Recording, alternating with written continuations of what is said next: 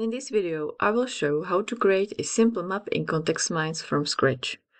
Then I'll be talking about some key features in Contextminds.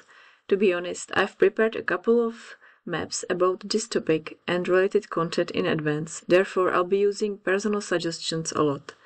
Then I will show how to create an article covering all topics you have related to in your map, and at the end we will export the map with your own company logo. We will start with this green button, New Map. We'll name the map. I'll keep it simple and call it Contextminds. Here I keep it private and I will start from scratch, or I can choose from one of these templates. We have a blanket workspace, so we can start adding first concepts.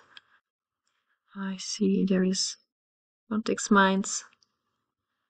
To keep it well arranged, I will add a picture.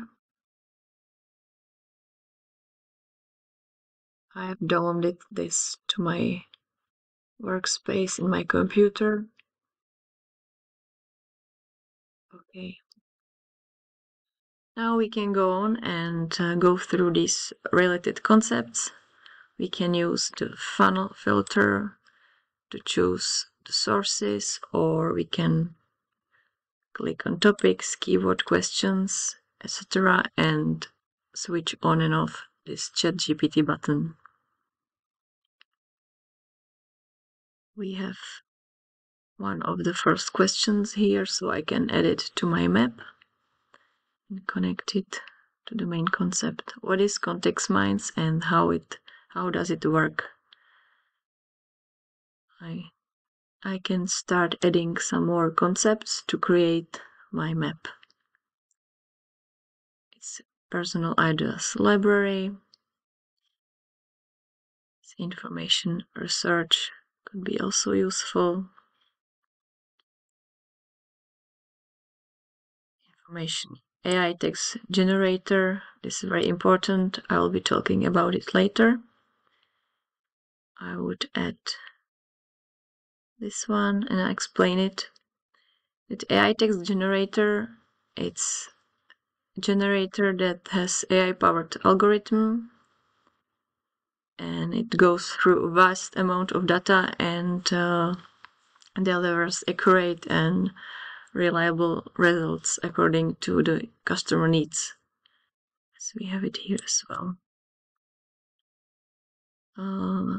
I would also add time efficiency, because information research takes a lot of time, and Contextminds, it detects biases, filters out irrelevant content, and verifies sources. I will link it this and have a look what we have here. Another important part of mapping is keyword mapping. It's really crucial to create a content and to get targeted content that suits to the audience. What is keyword mapping? We can add some more concepts to get detailed information. We can load more to have a look. What is keyword mapping? Keyword mapping. You can see that there are suggestions. Keyword mapping is the process assigning keywords to different pages within your websites. Yeah, this is very accurate. I can copy it, pin it to notes, and to get to it back later.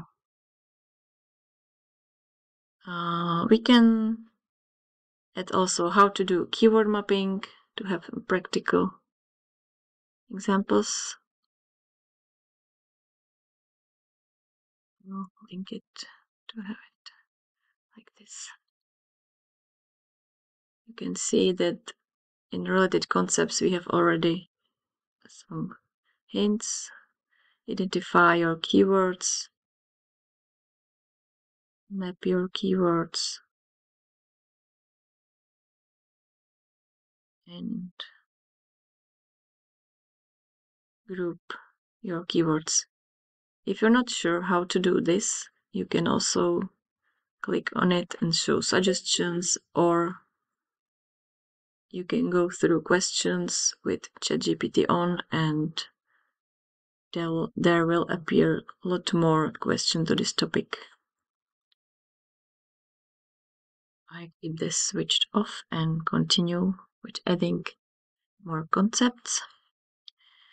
Yeah, we have covered keyword mapping, information research, and now I would like to talk about the most important part of content creating, and this is content marketing. Content marketing is the main reason why we are working on this map. Contextminds helps with content marketing. What is content marketing? We can add some more topics. And we can also have a look if there are any maps already existing about this topic. You can see there is one map. This is the direct link to it. If I click on it, I can go through it and save a copy or share it or anything else. And or I can insert it to my map like this. I will arrange the boxes. And here we are. We have created a simple map about Contextminds, content marketing, and other topics. Now we can create a final article about all these topics using this handy AI generator. It's being drafted. It takes sometimes about 5 to 10 seconds. As you can see, it is structured, easy to read, with some practical examples. We can save a copy to amend it according to our needs, or we can drag it to map or share it or anything else. Okay, now we can finally export the map to PDF format. I have added my own logo, but we can add anything else we like. And press PDF export. So that's it. Thank you for watching and see you at the next one. Bye.